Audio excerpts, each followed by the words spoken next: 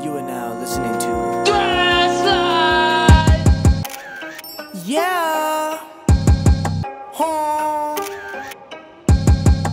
What if we like held hands at the Kia summer savings event? Unless wristwatch, yeah. Big flop, homie, pull up in a drop top, yeah.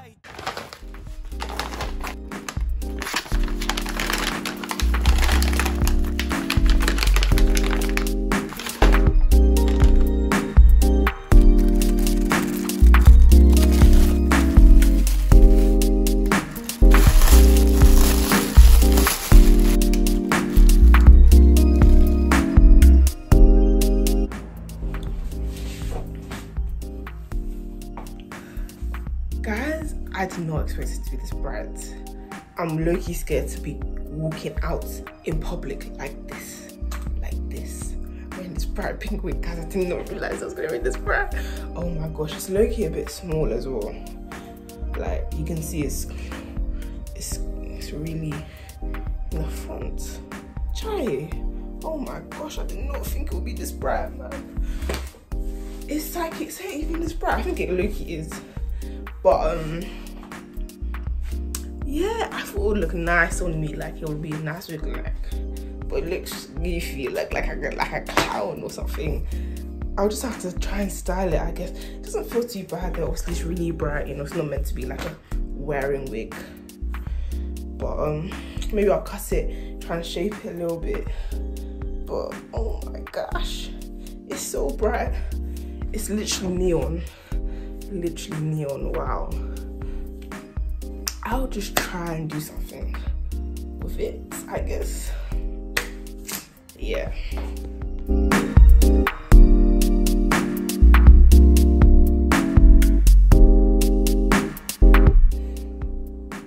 It's kind of cute, you know. Also tried doing my eyeliner. It's still not really good, but you can't even see how bad it is when I have my glasses on. But if I take off my glasses, you can see that it's not great. But hopefully I can improve by next Saturday.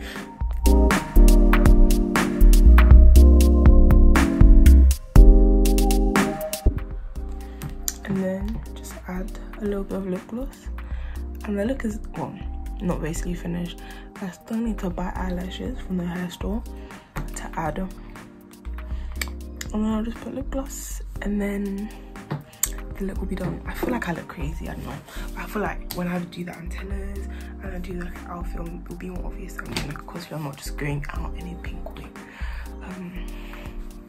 Yeah, cute or whatever.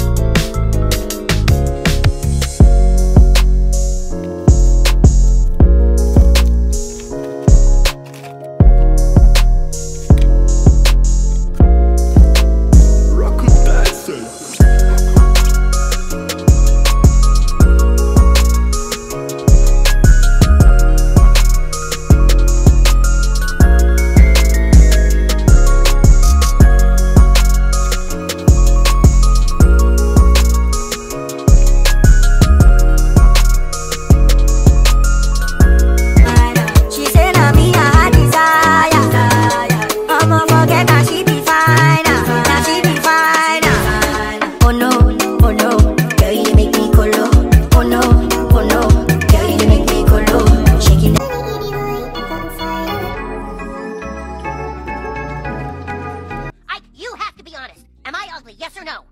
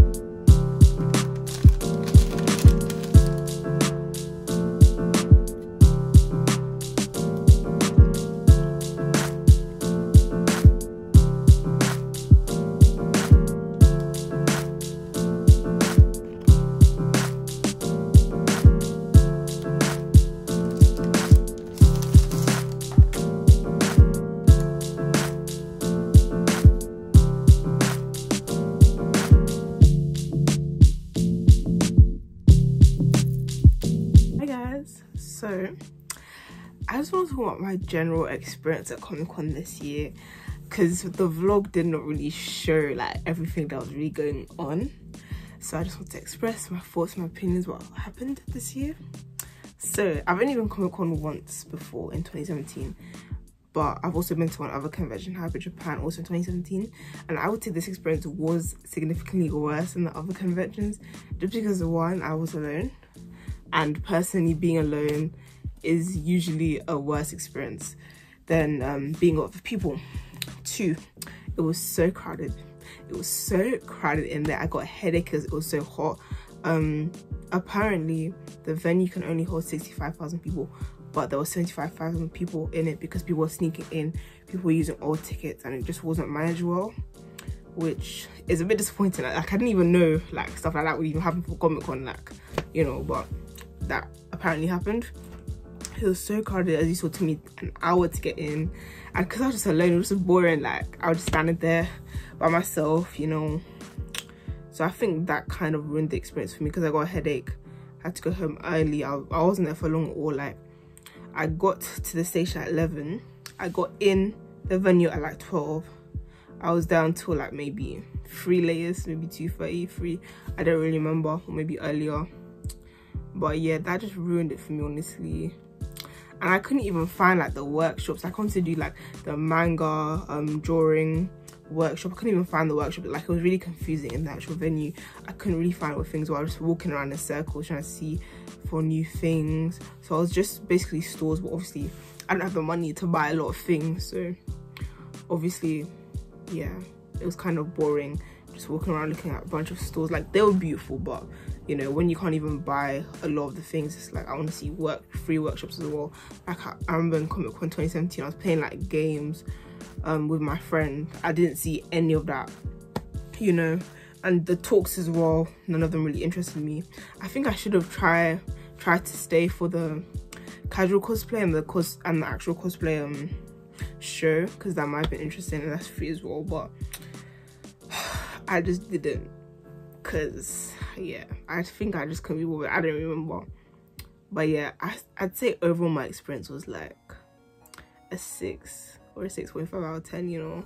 I feel like, yeah, I should have just stayed home for this one, saved up for like the next Comic Con or for Hyper Japan, which happened in July, so that I could go and experience another convention with someone. Because yeah, I thought I was trying to enjoy myself. I was trying to, you know, just vibe and be comfortable alone, but it is hard for me.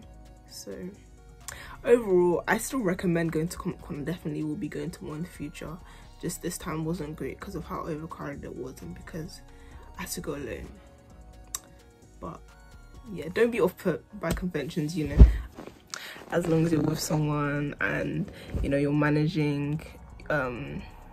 Make sure just to, like, if you know, like, you're prone to headaches, for example, drink water, don't overdress, you know, try and find a quiet space to sit down when you get a bit overwhelmed. It was very overwhelming for me as well, especially that I was alone. Like, if I was with someone, it wouldn't have felt so overwhelming, but I was alone. But yeah,